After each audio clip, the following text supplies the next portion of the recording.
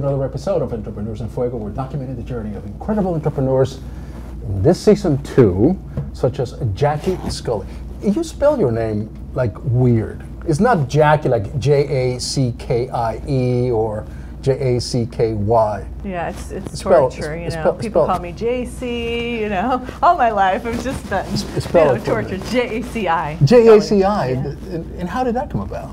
You know, it was just, I think it just, my parents wanted to torture me, I guess. Don't they all, man? And it was effective. You are a phenomenal designer. I'm Thank you. I'm going to take this little card off right here because I want to show. I want to show something about your card that I'm going to play psychologist here as well. Okay. Because I think it says a lot about you. It's simple. It's clean. It's focused. It's determined, and it's powerful without being presumptuous. And I think that's what your card says. Well, thank you. You know, there's a great saying by Leo Burnett that says, keep it simple, you know, keep it memorable. And it's just, that's the way I like to design projects.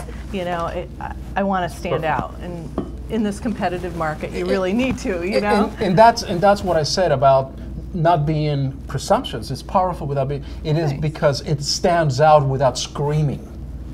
And that's what your card does. It's job then. So you did a great job with yourself. Thank you. Jaci. I tortured myself with that card because I think working on projects for myself is way harder than, say, designing a brochure or an outdoor advertising for you. It just is.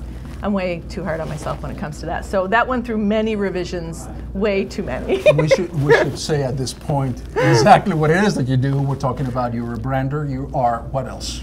I'm a designer by nature. I've been a designer in Phoenix for about 25 years. And I've also worked on a corporate level for 5 years, and then a year ago I was let go from a corporate company, and I'm back into. You let him go.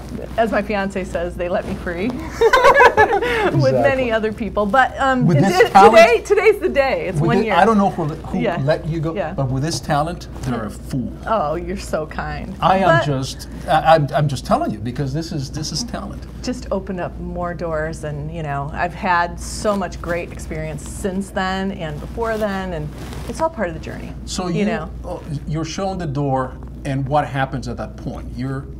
What goes through your mind? The first hour? Yeah, you're thinking about the future. You have this incredible talent, and now you're going to create a business. Is that where you were thinking? What is it?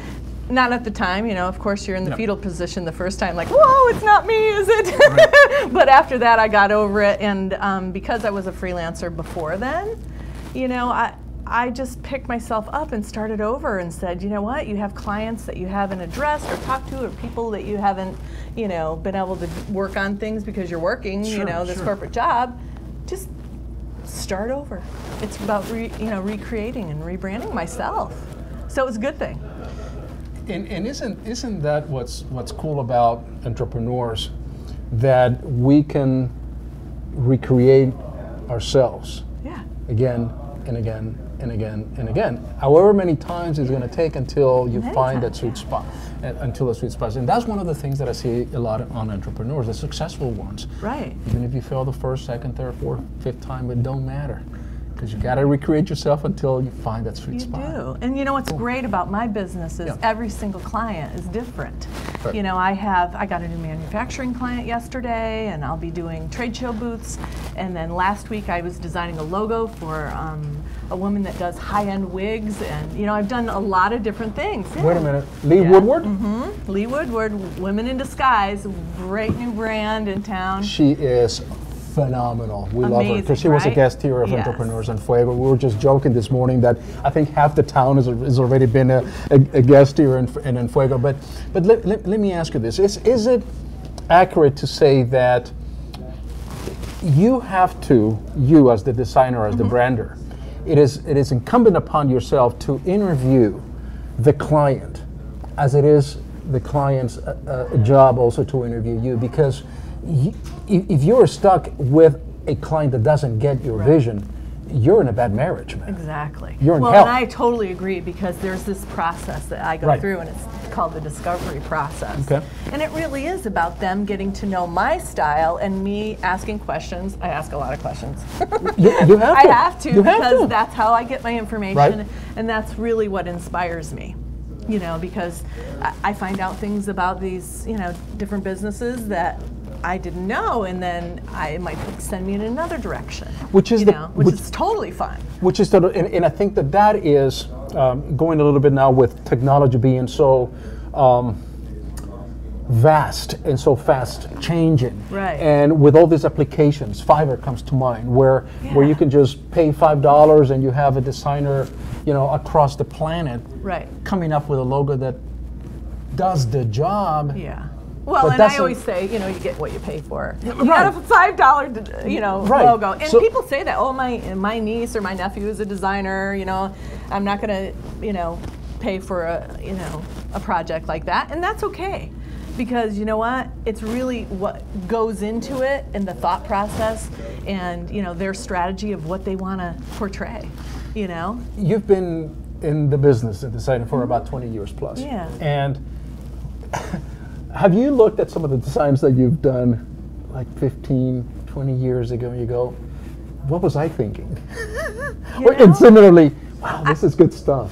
It's funny because I designed this logo for a company called Sonora and Air like 25 years ago. And the other day I'm driving down the highway and I see Sonora and Air truck, and the logo's on the side of the truck, and I said, you know, I still like it.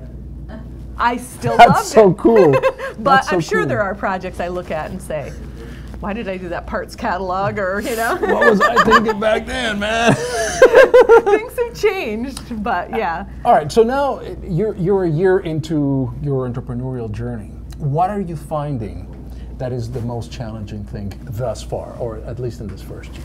You know, I think really the most challenging thing probably is the ebb and flow of the business. I had a very, very busy, robust spring, and summer notoriously is slow. Yeah. So I've slowed down a little bit. I'm not working, you know, 40, 50 hours a week. I'm only working like 20. So it's being able to, you know, just save up money and be wise about your, you know, business and dealing with the ebb and flow, because there's gonna be that. Right. You know, come September, it's going to be busy again, you know, and I'll be turning away business, you know. Right, that's right. the thing. Yeah, I'll have priorities at that point. Do you find that perhaps in your business, because notoriously, particularly here in Phoenix, where this Saturday is going to be like 120. Right, people are out of here. I'm looking for a theater or just staying home and just cranking the. But anyway, a lot of us find different verticals so that we don't depend upon just one specific vertical to survive during those off months. Do you consider that? Oh, I do. I also I have a production end of my business where I do design. I'm actually a wardrobe stylist, so I've been having the opportunity of working with some really great clients this year. I've worked with Nike Canada and Hyundai and Gabby Reese. I got to dress her. So she's amazing woman, an amazing mother, and just wonderful person. One of the best volleyball players. Oh my gosh, ever. incredible, Yeah, and incredible. so kind, and you know, and I've been able to do some production when my design business is slow. Yeah, and she's married to Larry Hamilton, who is an surfer. amazing surfer. Yeah, Yeah, you bet. and they have a very balanced. Yeah, how do go you for know it. this? I just got all Just know these things. this ridiculous, things in my head that I just come out. They just come out. They just don't know when. As an entrepreneur, what is your plan, say, for the next 2 years, so that when we bring you back, we're going to do kind of a 60 minutes moment. Ooh. This is what you said back here in July, or what is June? July. It's June, 2016, whatever it is, 2016. Yeah. Now we are in 2018. We're going to hold you accountable. Well, what should we hold you accountable to? I would probably have to say new types of clients. All right. Like I was saying yesterday, I broke into the manufacturing businesses. Yep. You know, a business that I'm going to be doing a bunch of their marketing for them. Cool. But getting new types of clients. You know, I have clients that were in the golf industry, and then also some that were, you know, in the entertainment business. But I would like to try new types of businesses to propel them to the next level.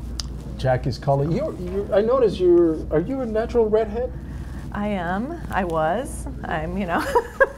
Not too many people will get the Scully reference, but. Yeah, I know, right? Yeah. I'm the other Scully. You're the other Scully. You're awesome, man. And you have a. Move over, Dana. Move over, Dana. You have a beautiful smile. That's it. Thank you. I love it. Thanks, man. You're awesome. With that, we're out. Welcome to the remix. Prestige.